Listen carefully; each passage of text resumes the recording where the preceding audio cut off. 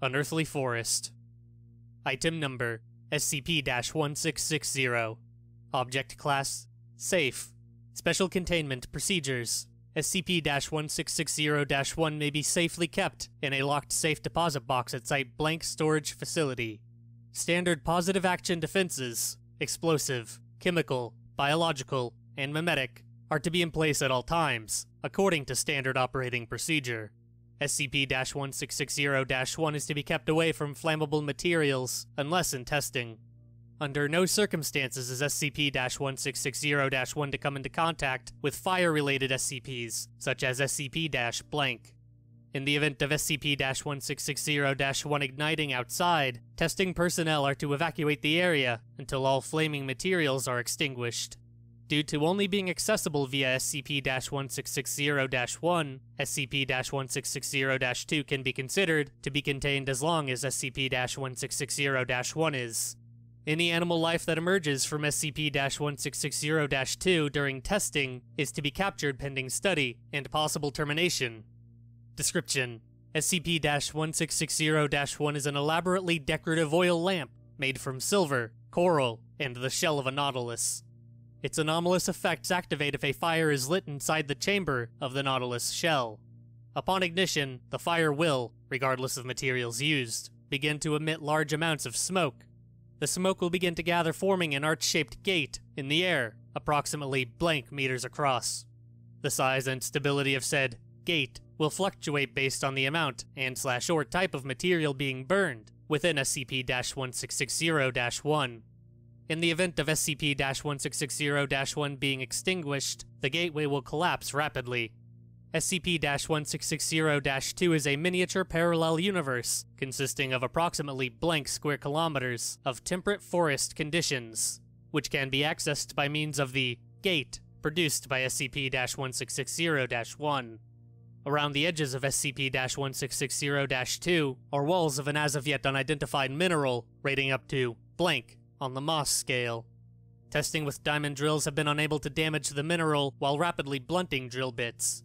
Roughly a kilometer above the treetops is what appears to be a layer of data expunged. All aerial exploration is to be performed with unmanned aerial vehicles, UAVs, following incident blank. Attempts at drilling below ground have revealed that a crust of the same unidentified mineral making up the walls exists approximately half a kilometer under the entire area of SCP-1660-2. List of animal species within SCP-1660-2. Ursus arctos, brown bear. Specimens show no fear of humans. Autocoileus virginianus, white-tailed deer. Specimens show no fear of humans. Myotis lucifugus, brown bat. Specimens prefer to rest in trees hanging from thick branches rather than in caves. Boecilia trichopilus, black-capped chickadee. Specimens possess small notched ridges inside their beaks, serving as simple teeth. The reason for this is unknown, as specimens do not feed differently than ordinary chickadees. Anax imperator, emperor dragonfly. Specimens have been seen to reach sizes of up to blank millimeters. How they are able to breathe via spiracles while at these sizes is unknown. NA, SCP-1660-3, unidentified flightless bird. A large flightless herbivorous bird, somewhat like an emu. NA, SCP-1660-4, unidentified small reptomammal. A small creature resembling a scaly, egg-laying fox with external ears, warm blood, and whiskers. NA, SCP-1660-5, unidentified eyeless feline. Specimen resembles a cougar, Puma concolor, or other type of big cat, apart from lacking eyes, and possessing forward-extended rat-like ears, and the ability to echolocate. NA, SCP-1660-6, unidentified giant turtle. A creature exactly identical to the common box turtle, terrapene, apart from its size, with adults reaching up to blank meters in height, and having proportionally smaller eyes. NA, SCP-1660-7, data expunged. A 2-meter-long, extremely dangerous reptomammalian creature, resembling an armored, bioluminescent, data expunged.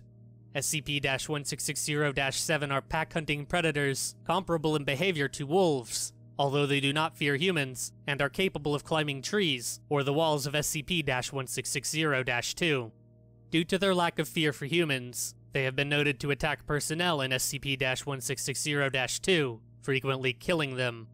Under no circumstances are personnel permitted to approach SCP-1660-7 specimens for this reason, as well as data expunged. List of plant species within SCP-1660-2. Quercus nigra, water oak. Normal. Quercus hypolieucoides, silverleaf oak. Specimens grow slightly faster than ordinary members of their species. Quercus aliena, oriental white oak. Specimens grow considerably larger, reaching up to blank meters in height compared to ordinary members of their species. Pinus densiflora, Japanese red pine. Normal. In A, SCP-1660-8, unidentified moss. A rapidly growing type of moss of unknown species, covering other plants and the walls of SCP-1660-2. History: SCP-1660-1 was recovered on blank by Agent blank, a Foundation mole from blank, a front for Marshall, Carter, and Dark, who were selling safaris into SCP-1660-2 to hunt local wildlife, primarily SCP-1660-5, SCP-1660-6, and SCP-1660-7. Classified: Level 4 personnel only. Confirm. Document Alpha SCP-1660-7. Report from Director blank. The information in the article that you've already read left out, or more accurately expunged, something quite important. SCP-1660-7. They aren't simply some kind of dangerous predator. We said that to keep personnel away from them. They're sapient. Their forepaws are jointed to work like human hands. They have simple tools, fire, and a language of their own based on bioluminescent patterns. It is their cave paintings, however, which interest us. Crude humanoid figures holding sticks and killing with them at a distance, shooting projectiles. Then a battle with the same sticks, new figures, and the end of the killing, and the symbol copied off the new figures. The symbol in front of which they leave food and sacrifice. The symbol which they smear all over things with ash and plant pigment or claw into trees. The symbol of their gods. 2 rings, one inside the other, with 3 arrows pointing inward.